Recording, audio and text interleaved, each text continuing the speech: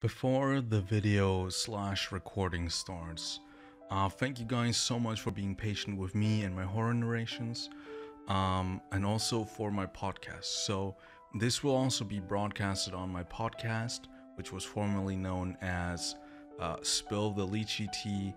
It will keep the name for a few more episodes, but I am going to change the name of the podcast eventually. So I decided to put the horror narrations and the podcast together into just reading horror narrations. But without further ado, thank you guys so much, and let's start with the video.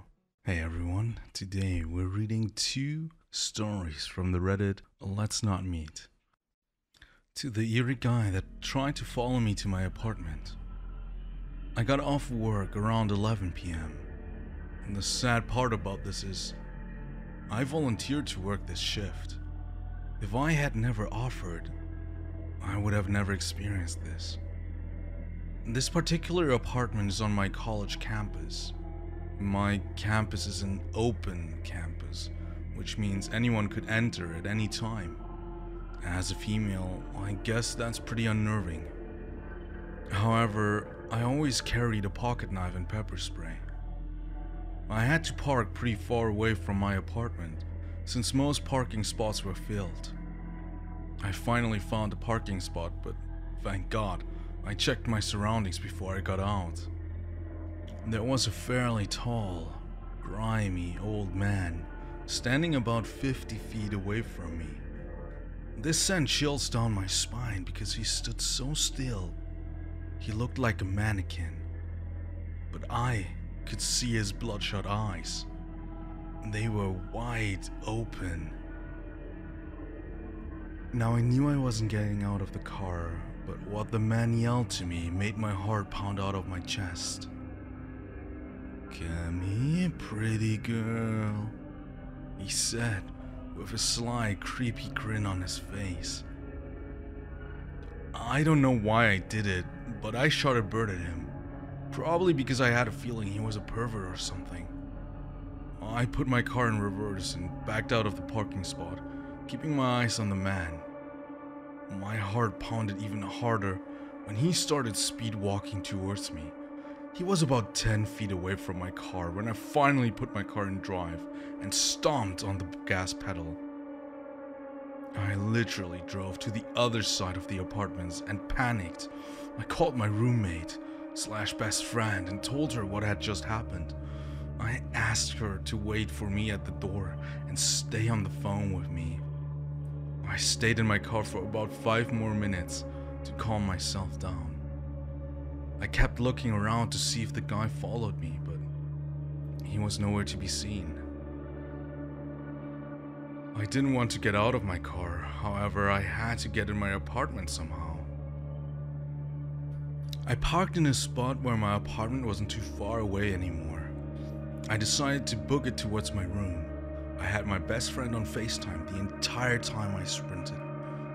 I flew down 2 flights of stairs until finally I was about 100 feet away from my door.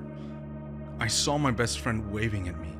A feeling of relief came over me, but just for a few seconds.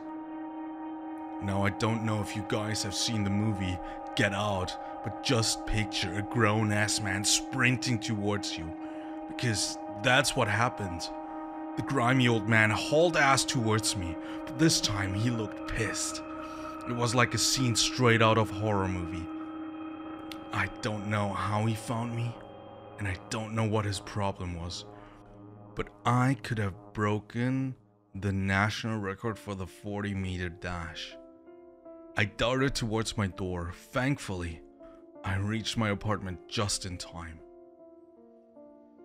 Right when my best friend and I slammed the door, the man's fingers got caught in the crack.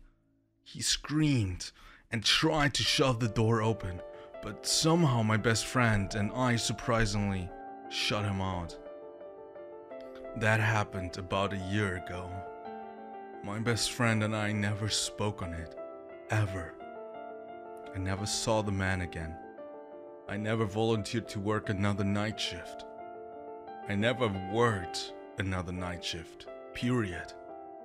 and I never, ever shot a bird at anyone else. To the man who traumatized me, let's not meet ever again.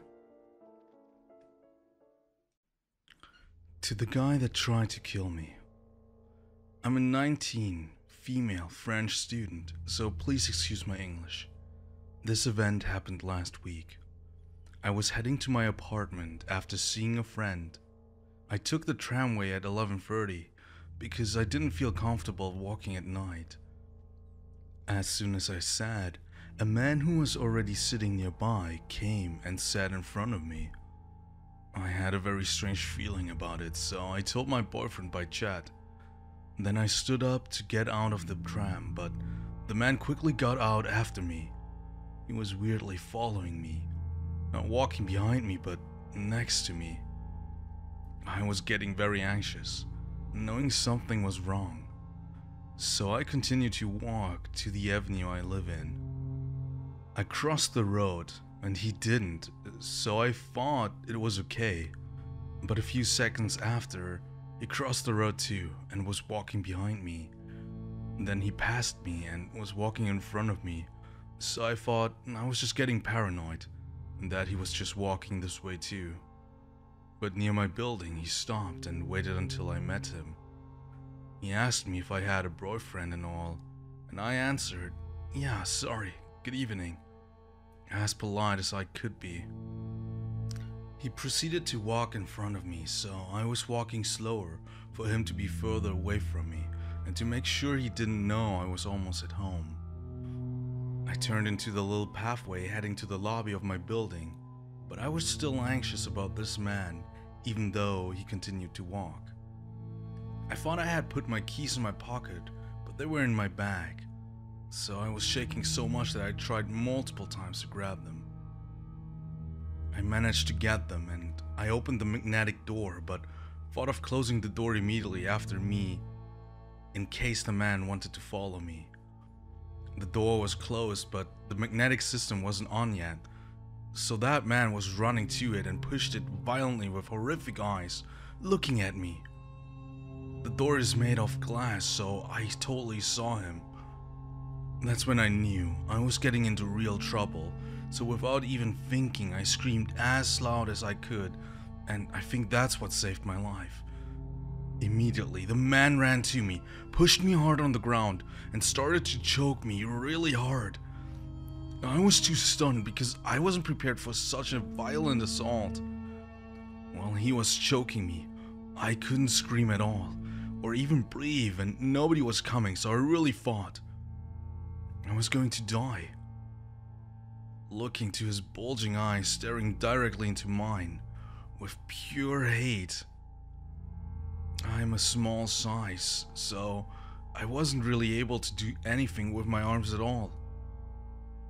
I think it wasn't that long, but it felt like an eternity and I lost consciousness for a moment. When I opened my eyes again, he had just ran out and I saw the caretaker's wife beside me. The caretaker was chasing after the man, but didn't manage to get him. He came back and called the police that caught the man within 10 minutes, thanks to our description. I really don't know why he did that to me, because when he attacked me, he didn't sexually assault me or rob me, which would have been easy. I can't understand what his goal was.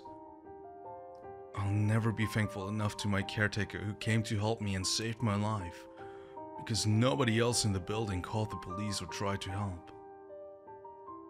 The man was judged 3 days later and is in jail now, but denied everything even though me and the caretaker identified him, and even though there are video proofs of him following me. So to that man that tried to kill me, let's not meet again.